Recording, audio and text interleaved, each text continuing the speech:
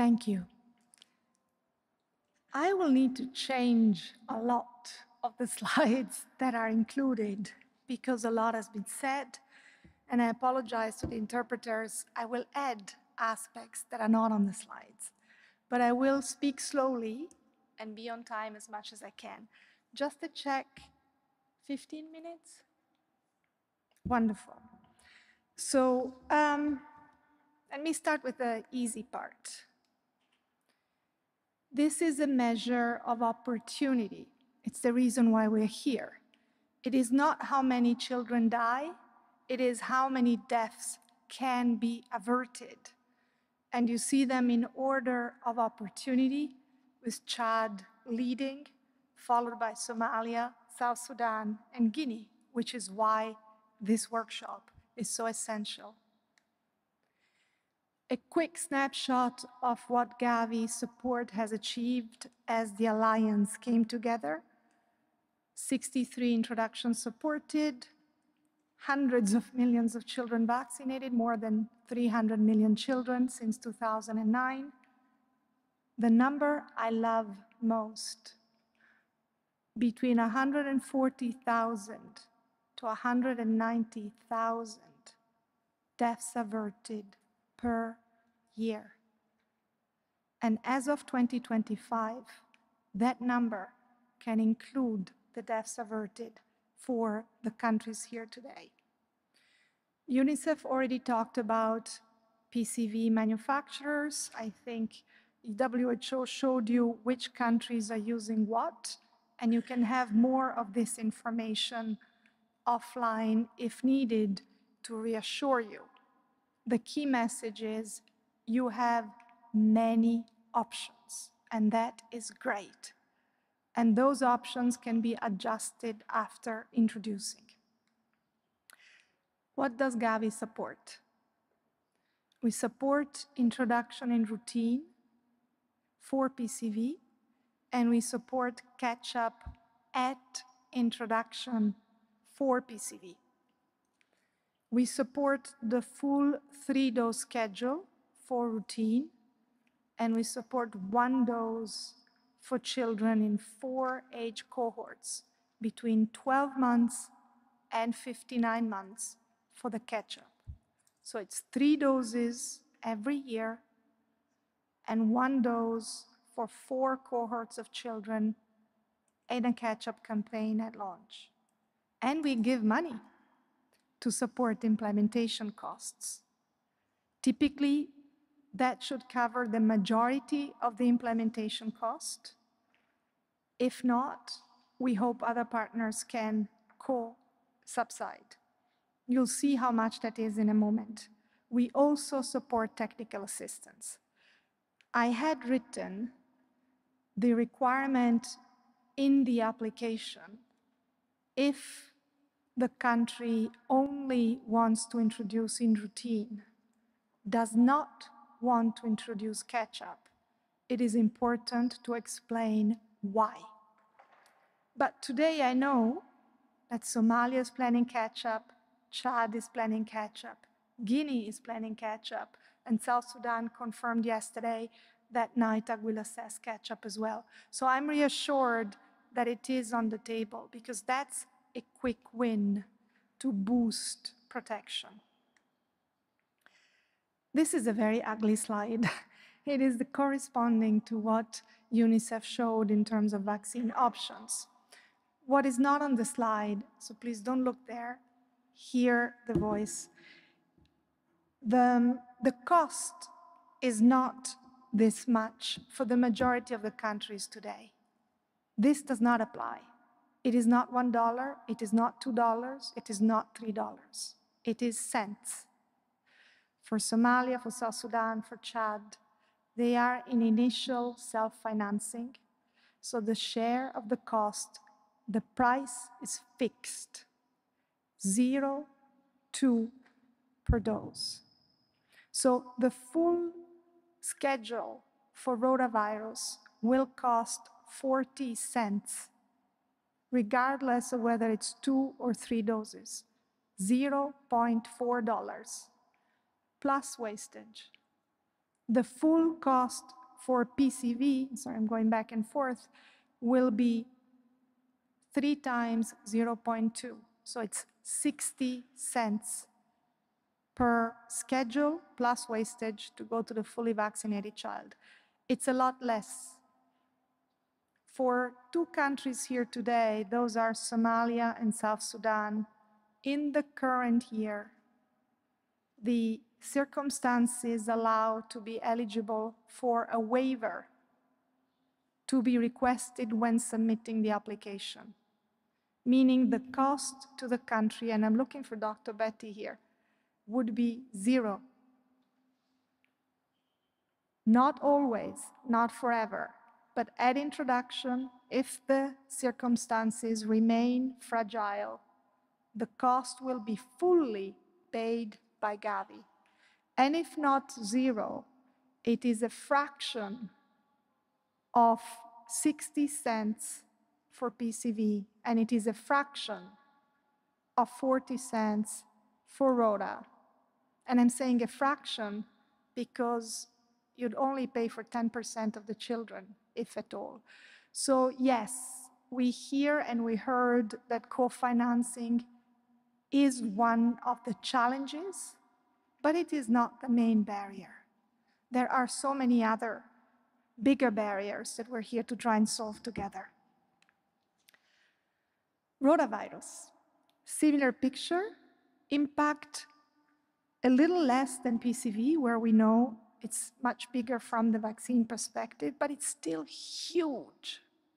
Tens of thousands of children saved, deaths averted. The epidemiologist would, pardon me for using different terminology, every year. The impact of these vaccines is just astounding. The good news, so many options. And yes, UNICEF today only procures 5. Let's reflect. 5 years ago, there was a good and a bad option. An expensive, bulky 3-dose schedule option compared to a cheaper 2-dose schedule compact option, which is now frequently in supply shortage. Today, in theory, the menu of Gavi has 12 options. UNICEF is buying 5 of them. They're available with planning. That's incredible. All the new options have been developed for Gavi-supported countries to reduce cost, to increase supply. So I just want to take a moment to acknowledge the effort that it went into creating more options. And this is important because there are 2 key questions: to introduce or not to introduce. But that's not the end. After introduction, then the question is, how can we optimize? Can we pick a better option that has become available because the investment is continuing to generate new pre-qualified options? And soon, I'm looking at Africa CDC here, in a few years, you will have locally manufactured options as well. So I think this is the beauty of opportunity to improve and re-gear the program in future. Today we're here for introduction. This is Gavi support for introduction. 2 or 3 doses in children in the first years of age, and exceptional waivers possible. And the vaccine introduction grant, which is the same for PCV, is mostly $0.80 in the countries in this group here today per surviving infant, not per targeted infant, per surviving infant in the year of introduction. This money is additional to the pneumococcal money. It's additional to the pneumococcal catch-up money. So it's 3 different grants that are available to support, hopefully, a synergized implementation. These are the options for rotavirus. You've seen the similar slide presented by Laura earlier from WHO.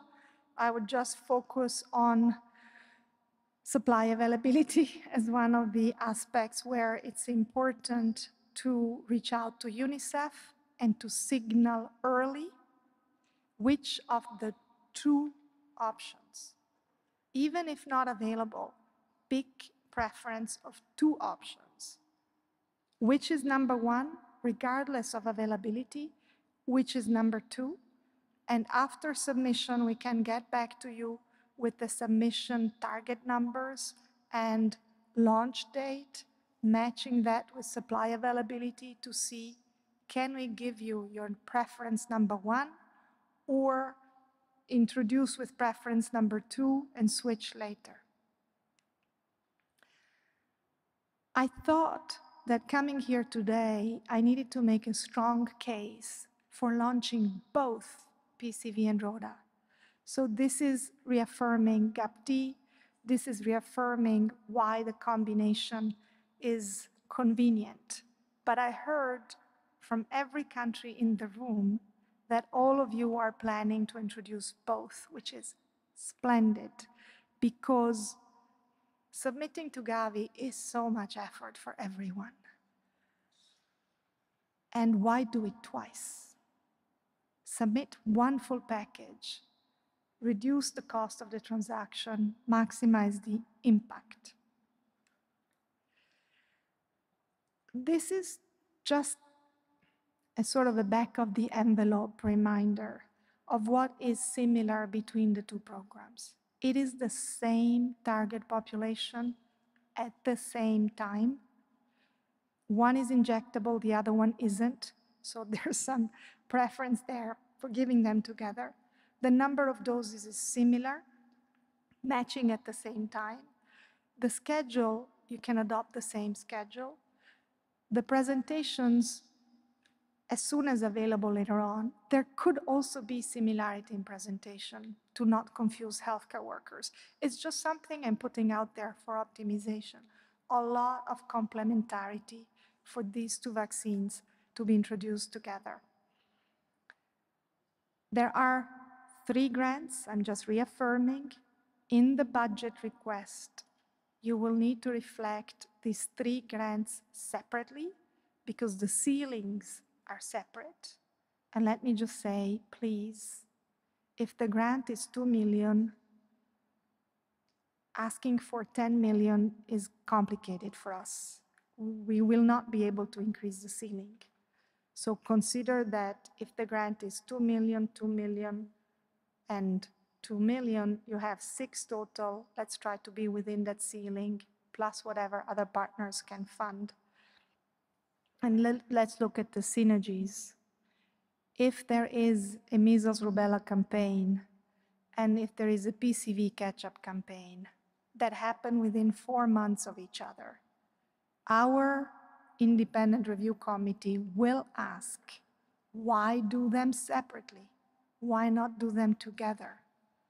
Do the training together, do the transportation together, because I've seen a budget with a $2 million only for transportation. It's difficult then for us to justify that.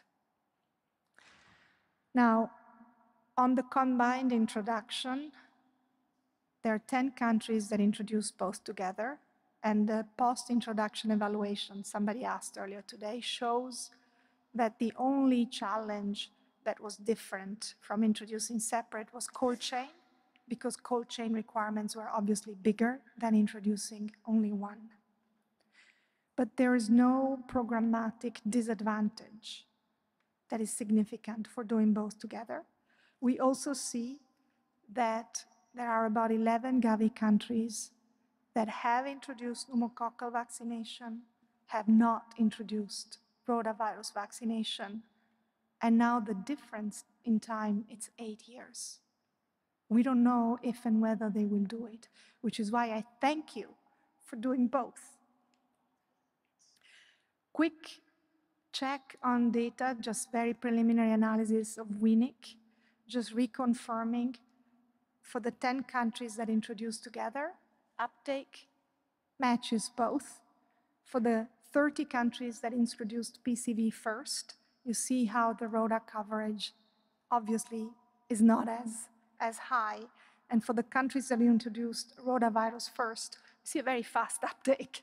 But the message is introducing them together really maximizes the opportunity. You see here in numbers, just modeled numbers, the lion's share of deaths averted is led by pneumonia vaccination, and pneumococcal vaccination. Rotavirus adds on top. And it's important to try and do both at the same time. This is just a recap for the support for all three. I've said the same already.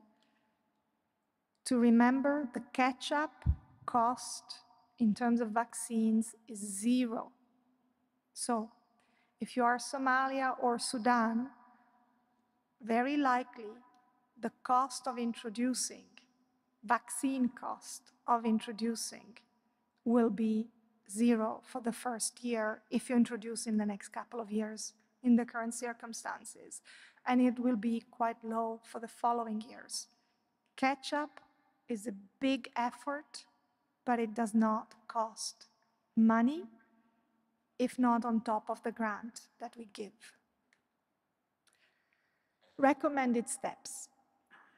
Number 1, NITAG recommendation, which is why the session we had earlier today was so critical.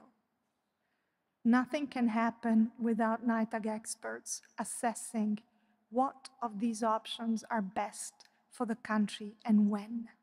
Combining the introduction, doing the catch-up at introduction, when to do it, with what vaccine, the questions that Laura from WHO showed earlier today. Then there is the application. Important step, the last box. Before submitting to Gavi, submit a draft to me. I have reviewed Somalia's application 3 times. I must admit, you've developed so fast I could barely keep up because we've seen a draft at the end of July, an update in the middle of August, another update at the end of August, which is extraordinarily fast. But hopefully you've seen the change in the quality of the application to save time later. Because when it goes to the formal, independent, external review, not within the Gavi Secretariat, then it becomes more formal and more long. So any draft you have, send to Gavi. We'll coordinate with partners to make sure the application can be solid. I think this is one of my last slides. These are the requirements for the application. We do not request separate introduction plans. As much as you can, simplify. We don't need a long application. We just need it to be complete. The plan, the budget, the NITAG recommendation. And then a measure to know for the campaign, how do we know the readiness assessment and a post-campaign survey. I have a couple more points just to make sure we're all clear on catch-up. I think there's a difference between catch-up at introduction and catching up after introduction. Catch-up at introduction is very new. Gavi only has been supporting it for a few years. Timor-Leste is the only country that has implemented it. They did a massive operation with 3 antigens in the campaign and then routine introduction later. Tajikistan has applied, has been approved, and they didn't have the capacity to do the catch-up at introduction. So we discussed and we made an exception to do the catch-up within a year from introducing, which is complicated.